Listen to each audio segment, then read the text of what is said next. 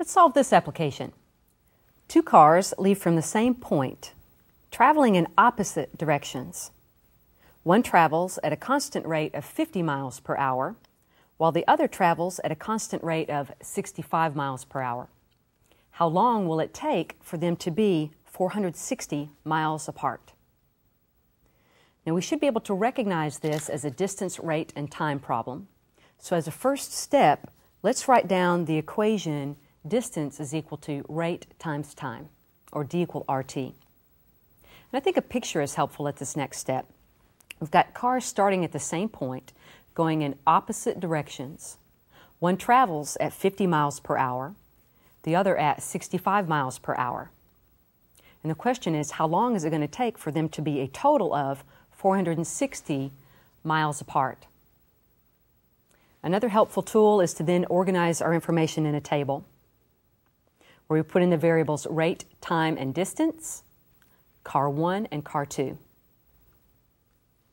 Let's let car 1 be the one traveling at the rate of 50 miles per hour, and car 2 be the car traveling at 65 miles per hour.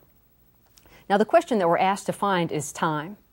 They both start at the same point when the time clock starts, and then they travel both for the same amount of time until time is stopped when they're 460 miles apart.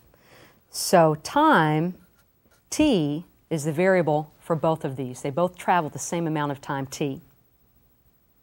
Via the formula D equal RT, we can fill in this last column. The distance for car 1 is 50 t, and the distance for car 2 is 65 t.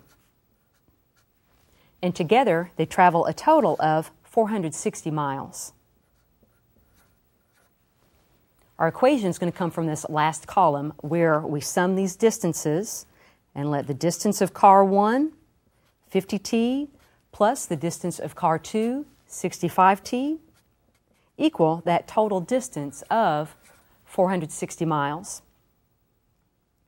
That's the hard part. Now let's solve the equation. Combining like terms, 50t plus 65t is a 115t. That's equal to 460. As a last step, divide both sides by 115 to yield t is equal to 4. The amount of time that it's going to take for these cars to get 460 miles apart is 4, and don't forget your units on that, hours.